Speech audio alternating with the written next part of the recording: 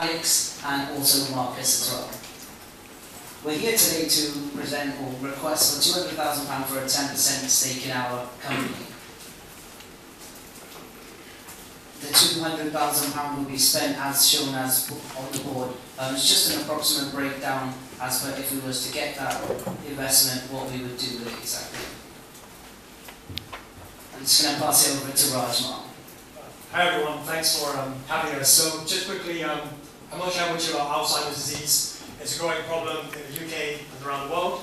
There's about 850,000 people in the UK with the disease. And it's a regressive memory disease, which basically means you go back to a previous time in your life.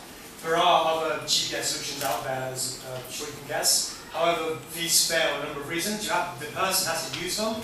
If they've never seen this device in their life when they revert it back, it's useless. And they have to be aware they're in a situation of harm or in danger, so it fails on this. So we've created an ESole. The idea is everyone in this room, I can guarantee, is wearing a pair of shoes. Wearing a pair of shoes tomorrow, the day after, the next 10, 15 years of your life, and so on.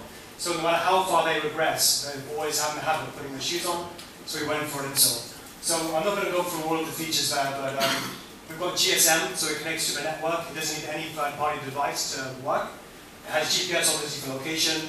The other cornerstone of our product is that it cannot break that person's routine or habits. So we've got wireless charging, so the idea is they come back from outside or a carer, can place the ESole inside the shoes onto our charging pad, so we can charge inside the shoes. And we've also got an accelerometer, which makes it very unique because we can also go on to track gait cycles, detect falls, and all the other stuff around movement and motion.